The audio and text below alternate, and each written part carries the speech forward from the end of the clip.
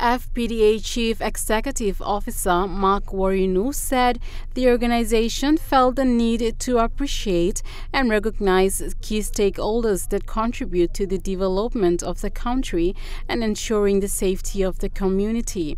Mr. Warinu said the Bihute CIS facility is an important government agency that continues to provide a conducive environment for the citizens to be rehabilitated so that they become law-abiding citizens and contribute meaningfully to the nation's building.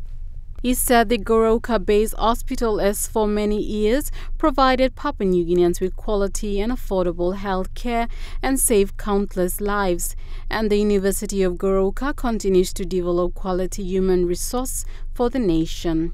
Give those produce to those people whom we think that they do in contributing towards the development of our country and providing safety for our community.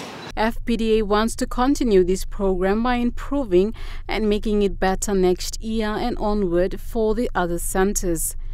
Mr. Warinu paid special tribute to farmers and the farming communities in the country for being at the front line to ensure there is enough quality and nutritious food made available for every household every day.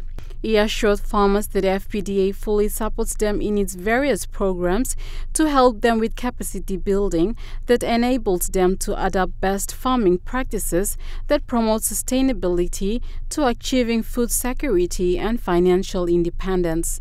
Cynthia Maku, National EMTV News.